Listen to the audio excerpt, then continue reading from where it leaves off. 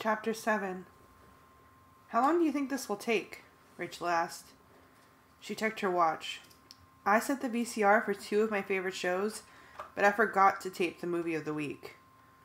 I'm taping it in case you miss it, Cassie said. It was dark out, but not very late. The moon was up, but hidden by the clouds. We were walking along the street doing our best to look like a normal bunch of kids just hanging out. Normal.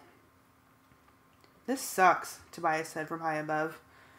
I'm half blind at night, especially without moonlight. I should have gotten myself stuck as an owl. Owls are so cool, aside from the fact that some of them try to kill and eat falcons. How can you ever run in these bodies? Axe wondered. 2 legs? It is absurd. Absurd. Not even a tail to help you stay up. Axe was in his human morph. It's a combination of DNA from me, Marco, Rachel, and Cassie. The result is kind of like looking at all of us at once, but in one body. It's really weird. Axe had almost gotten used to having a mouth when he was in his human morph. Almost. He still had the tendency to want to play with sounds, repeating them. Plus, the boy was dangerous when he got around food. The sense of taste was just overwhelming for him. You know, Axe, now that you mention it, Marco started gyrating wildly, like a guy out of control. I only have 2 legs. I'm falling. See, I knew it must happen sometimes, Axe said, adding, happen. I wasn't sure if Axe knew Marco was being funny or not. Axe might have a very dry sense of humor, or he might have no sense of humor at all. I hadn't figured it out yet. There's this place, I said. It was up ahead, at the end of the block. It was a residential neighborhood, with older houses and a few kind of low-budget shops mixed in. You know, thrift shops and car parts places and small restaurants. Our target was a single-story whitewashed building. There was only one door, and the windows were high up, narrow, and long. They were blocked off so no one could see inside. There was a small parking lot with 12 cars in it. Over the door was a sign. The Sharing, Building a Better Life. Yeah, right, Marco sneered. A better life for slugs from outer space. You notice the guy standing by the door? He looks like he's ready for trouble. A very large man stood by the door, muscular arms folded over his chest. But we'd expected that. Marco and Rachel and I had scoped the place out ahead of time. Okay, we cut down this alley, I said. That building down there is abandoned. The basement is empty and unlocked. That's where we morph. The basement was dark and depressing and smelled of mildew. I guess it used to be part of a restaurant. There were still some old tables strewn around. There was also a lot of old beer bottles and bits of garbage. Wonderful, Rachel said in a whisper. This whole Animorph lifestyle, so glamorous. Tobias fluttered in through the open door. Then we heard a thump. Ow, man, who put a pillar there? Banged my right wing. Great. This is the guy who's supposed to be looking out for us, Marco grumbled. Axe had instantly begun to morph back to his Andalite body. It is not possible to go from one morph straight to another. Just like we have to return to human form between morphs. He had to resume Andalite form.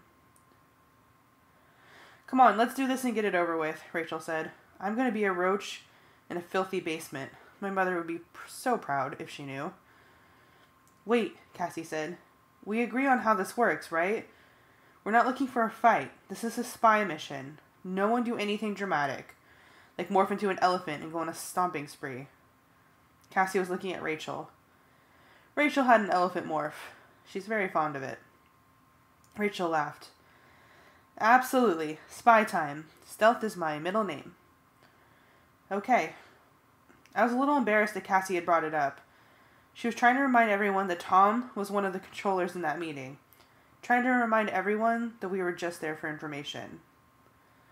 Let's morph already, Rachel said. Come on, I'll miss the movie. 5 little roaches. We'll be right at home in this dump, Marco said as he began the transformation. You will keep the rats from eating us, won't you, Tobias? Hey, I may not see that well in the dark, but I can still catch a rat, light or no light. I am the rat killer of the universe. Axe, are you ready? Yes, Prince Jake. I am fully Andalite and ready to become your roach. A few moments later, we were 5 cockroaches amid the scattered garbage on the bare concrete floor. Wow, that is one big beer can, Marco said. A blue and white can towered over us, curving away into the sky. Let's, scurry, I said. Axe, you keep track of the time. We took off, a little knot of fast-moving roaches, all running in the same direction. You know, if this wasn't so gross, it would be kind of cool, Rachel said. Stairs? All right, a little vertical rock climbing.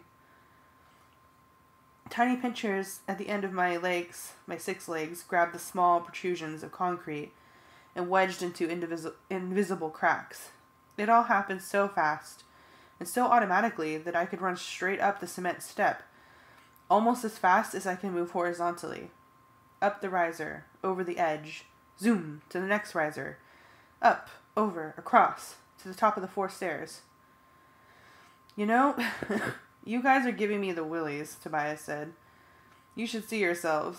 The urge to step on you is pretty strong. If I had shoes. I never did like roaches. This from a guy who disembowels live mice for lunch, Marco said. Don't knock it if you haven't tried it, Tobias shot back. In some corner of my mind, I noted the fact that Tobias seemed more and more at peace with his weird life, half bird, half human. But mostly my mind was on the job at hand. We had reached the threshold. We scampered across it and into the alley. The alley was a mix of gravel and cracked, torn-up blacktop. The blacktop was like running across hard oatmeal, all bumpy and uneven. The gravel was more difficult. The pieces of rock were as big as we were, and even with our 6 clever legs, there was a lot of stumbling and slipping. I'm going airborne, Tobias said. You're out on the sidewalk. Turn left. There's better light out here, so I'll be able to watch you from atop the telephone pole. Okay, we better spread out. Don't forget, these are controllers, Yerks. They believe there is a group of Andalite warriors running around loose. In other words, they'll be on the lookout for morphs. So act like normal roaches. You mean I should crawl inside an open box of cereal? Marco asked. I had that happen once. I almost ate the bug. Ugh. We fanned out, staying several inches apart as we moved toward the building. I stopped when I reached the whitewashed cinder block of the exterior wall. Crack! Cassie called. I found a big crack here. I'm going in. The rest of us waited. I felt obvious, just sitting there. Obvious and helpless. The big guy at the door could decide to step on me. I couldn't see him, but I knew he was there. This is good, Cassie said from deep in the wall. I think we can follow it all the way inside. One by one, we scurried to her location. I felt better when I was inside the crack, until I thought about what would happen if I tried to demorph in such a tight spot. I don't even want to start thinking about that. We're going in, Tobias, I called to him. Get somewhere safe. I'm cool, he said. Good luck. We were traveling single file, sideways, along the crack. It was like exploring a cave. There was no light, but my antenna felt the way, picking up the scents of the others, reading the tiny air currents, sniffing for familiar aromas. Then I saw a faint light that grew brighter as I advanced. Cassie was in the lead. It worked. It goes all the way inside. I'm inside. I sidled up beside her. I could see through the crack opening now. I could see brilliant light, and I could feel vibration. The vibration of sound, of speech. I concentrated. It was impossible to tell much about the voice, who it was. It seemed too high to be someone old. Was it Tom? I listened to the words. The day is here at last. It is time to strike the decisive blow in the invasion of Earth. Chapter 8. What is this, a Yerk pep rally? Marco wondered. Cassie started giggling. Well, thought-speak giggling. And pretty soon all of us, except for Axe, were laughing silently. It was a very nervous laughter. We need to get out of this crack, I said. Spread out a little. We look too obvious just sitting here, and we should try to see if we can identify some of these people. Move out. But wait, not all at once. Too late. We were all scampering down the wall from the crack to the floor. If anyone watching it, it would have looked like the invasion of the roaches. 5 roaches moving all together is an easy thing to notice. But I had forgotten one thing. Humans hate roaches. A human will spot a roach very quickly, but Yeerks couldn't care less. Even though these were all human controllers, they're with their fellow Yeerks now. They didn't have to keep up the human act. No one stomped us, although I waited for a big shoe to drop from the sky. We separated a little and then headed along the edge of the wall, where bare concrete floor met painted cinder block walls. Hey guys, can you hear me? It's Tobias. Just barely, but I can still understand you, I called back. Thought speak gets weaker over distances, same as regular speech. Although walls and so aren't a problem. There's a car pulling up outside here, a limo. And there are 2 other cars with it, full of very tough-looking dudes. What are they doing? Getting out now, like 6 guys. They have guns. I can see them under their coats. Now there's a guy getting out of the back of the limo. Who is it? Or should I say, what is it? He's a human. He staggered a little, walking toward the door. He looks like a normal guy, but all the others are acting very nervous. And I know this sounds dumb, but I get a bad feeling from this guy. Now I could hear the vibrations of many feet walking past. They're coming our way now, Tobias. Thanks for the warning. I tried to use my eyes, but they were hopeless at any kind of distance. All I could tell was that several men had arrived and were marching through the room. My brother is in arms, some loud, booming voice said. I present to you our leader, Visor 3. There was a gasp from the crowd. There was a silent gasp from us, too. Visor 3? Visor 3 had an Andalite body. He was the only Yeerk ever to obtain an Andalite body, with all its morphing power. But surely Tobias would have mentioned seeing an Andalite getting out of a car. I see that some of you are surprised, a new voice said. Surely you must know that I can morph a human, as well as any other body. Oh man, Marco said. Mr. 3 can morph a human? Certainly, Axe said, just as I do. Humans are animals, after all. You have DNA. The voice we now knew as Visor 3 spoke in a hard, curt tone. It was odd hearing his words. We had only ever heard him thought speak before. Now he had a voice, and if we could only see it, a human body. But he was too far away for our weak and distorted roach vision. This mission has 2 parts. 1.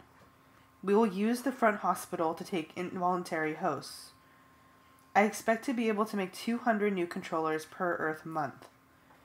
We will concentrate on police, broadcasters, writers, teachers, people in finance, and especially anyone in the position of political power. There was a murmur of excitement from the assembled crowd. Just what we were afraid of, I said. Unfortunately, Marco agreed. Man, 200 new controllers a month? You have done well recruiting human doctors and nurses, so that we now control the hospital facility.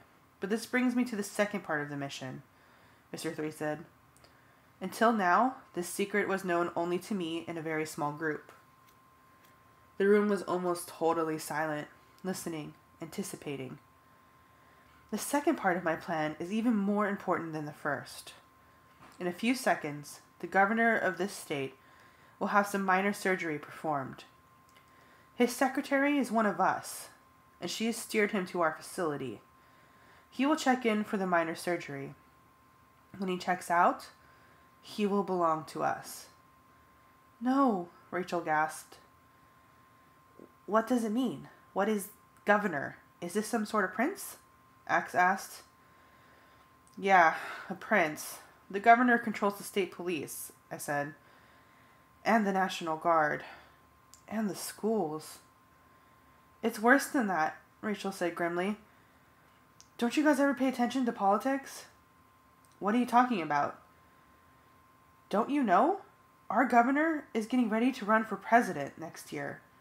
A year from now, there could be a controller in the White House. A White House? What does this all mean? Axe asked. It means that one of them could be the most powerful man in the most powerful nation on Earth, I said. And that would be the ball game, Marco said. Then all would be lost? Yeah, Axe. All would be lost. Chapter 9. Let's bail. We've learned all we need to know, I said. Back to the crack? Cassie asked. Yeah, we know the way. I turned and headed back to the crack. It was only a foot or so away. In a few seconds, we would all be safe. I could not believe what I had heard. It was insane. If the Yeerks succeeded, we were toast, pure and simple. As long as it was a secretive war between us and the Yeerks who did not want to be discovered, we could maybe stay alive. But if all the power of the state police were turned against us too, the situation would be out of... Suddenly, a strange vibration in the air above me. Danger! Run! Whoop! It was like someone had dropped an entire 3-bedroom house an inch in front of me. The impact was awesome. The wind it caused was like a small but intense hurricane. It whipped my antenna back. Someone almost stepped on me, I yelled to the others. Look out! Visser, forgive my interruption, but there are several small insects here. A general murmur from the crowd, then one voice saying, Don't worry, they're only cockroaches.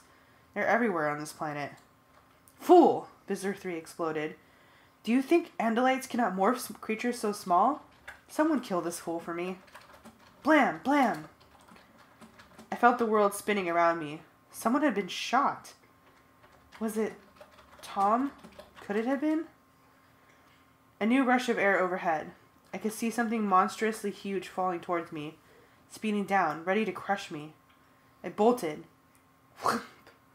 Millimeters from my tail. Kill those insects, Visser 3 screamed. Everyone for himself, I yelled. Spread out, run, get into cracks. Let the roach brains guide you. I took my own advice and relinquished control to the raw instincts and cunning of the tiny roach brain. Say what you will about roaches, they're gross, they're disgusting, but man, when it comes to staying alive, that primitive roach brain knew its business. Whoop! Whoop! Ah! Axe yelled. Axe, are you okay? Yes. Yes, barely. Huge feet, each the size of greyhound butts, stomped the ground. But each time, the roach brain moved me in just the right way, at just the right speed. They missed me by so little that I could feel the leather and rubber scrape my side and tail as they impacted around me. I made it to the corner of the wall and hugged in there as close as I could get. They're on me, Cassie screamed. I can't get away. Oh man, I don't want to die like this. Get to the wall. Get off the floor. I was blazing along at top speed as Shoes tried to kick it into the corner. All I needed was 1/10 of an inch and I could scrape past, uninjured. Squeech! A running shoe was being dragged along the corner, straight towards me. A soft rubber melded perfectly into space. It would crush me. I saw it coming, a black wall, a black locomotive rushing at me. I jumped. I landed on the shoe as it came near. Whoosh! I was flying through the air on a magic carpet made of canvas. The man kicked. I lost my grip and went flying through the air. I'm clear, Cassie called. I found another crack. I felt like I was going supersonic, like a jet, tumbling out of control through the air. Wait, I had wings. Too late. I hit the wall. It should have killed me. It would have killed me if I had been human, but I weighed less than an ounce. The impact was hard, but not enough to hurt me. I fell on the floor. A tent of some sort of gray-black... A newspaper! It was a crumpled piece of newspaper on the floor. I dove beneath it and froze. I looked up and saw that it was a photograph. I can make sense of the photo, of course. Or I couldn't make sense of the photo. It was just a big black dots in ink. I could make out letters, each as big as my head. I'm clear, Axe called. I'm with Cassie. Good. That was 2 of them safe. Rachel? Marco? I'm on a guy's sock, Rachel reported. He doesn't know I'm here. Wait, we're outside. I'm going to drop off. Clear, clear, I'm outside. Marco? Yeah, Jake? Where are you? I'm in a place where I really, really hope no one flushes, Jake. You're in a toilet? They have a bathroom. It seemed like a natural place for a roach. I'm chilling for a minute, and then I'm going to try for the hole in the wall where the pipe goes. How about you? I'm not so good. I'm under a newspaper, but they're still stomping all around. Sooner or later, they'll stomp here. I have to make a run for it. I'm going to try for the door. Once they get outside, they'll never get me in the dark. Good luck, man, Marco said. Yeah, you too, my friend. Then my antenna picked up a strange new scent. Sweet, oily, dangerous somehow. I sensed that. It hit me in a flash. Marco, they have bug spray. I blew out from under the paper. There's one. Vibration of a dozen feet running after me, and in the air behind me, a vast fountain that seemed to explode from thin air. An upside-down fountain, like a rainfall that came from a single point and spread out to fill the air. A droplet landed on me, then a number. Another. I felt my legs stumble. The door, I could sense it just ahead. Whamp! A foot, a near miss. I was slowing down. I could feel my roach instincts becoming scrambled. I was poisoned. The nerve gas was beginning to work. My legs were tangling up. My antennae were waving frantically, unable to smell anything but the deadly rain of poison. That got him, a voice said. Don't crush him, Mr. 3 yelled. He made to morph to save himself, and we'll have ourselves an Andalite. I was starting to twitch. I couldn't breathe. And then, faster by far than the feet that had chased me, some new shape swooped down. I tried to run, but I no longer could. 3 monstrous cables closed around me, and I was up off the floor. Hang in there, Jake, Tobias said. It's me, Red-tailed Airline welcomes you aboard, and I'm hauling my feathered butt out of here.